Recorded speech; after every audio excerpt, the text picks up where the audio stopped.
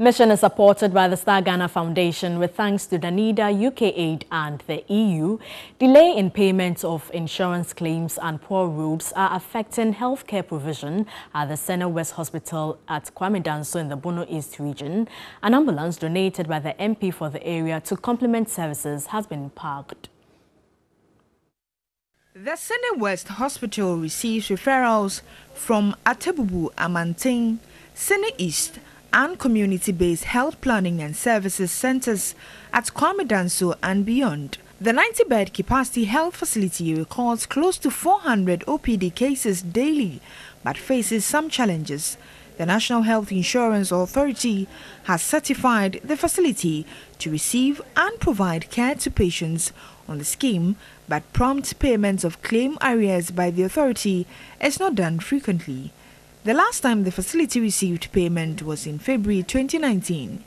Medical superintendent of the hospital, Dr. Anthony Chum, indicated the hospital is highly indebted to suppliers, so it is difficult to assess medical consumables.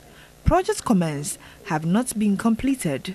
98% of our patients are insured clients, and then because they come in and then we offer them the services, delay in payments or reimbursements from insurance is always a challenge to us. So therefore, if the insurance does not pay us, it's also difficult for us to be able to get our supplies and medications to be able to attend to these clients. Everyday clients do come in and you cannot turn them down.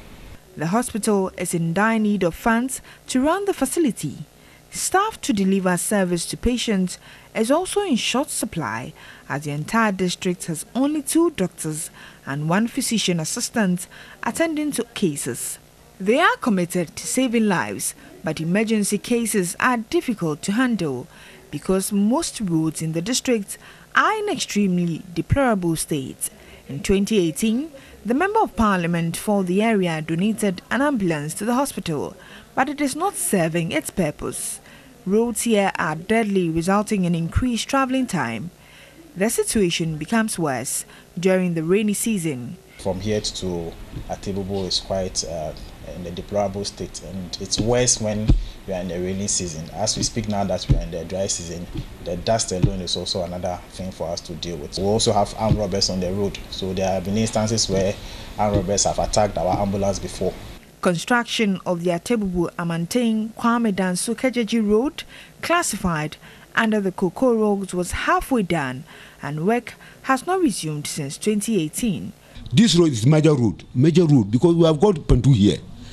The northern part, they come to Ketekarachi and cross the Pantu so that they take the journey to Kumasi. That will be very smooth for them, but nowadays they are not coming here. They pass to Yeji because of the nature of the road. The Health Directorate, which regulates health services in the district, is eager to expand the facility, but also faces similar situation. Committing resources to improved health care at the Sene West District Hospital would be key in achieving the United Nations Sustainable Development Goal 3, which requires the provisions of quality and accessible health care for all by 2030.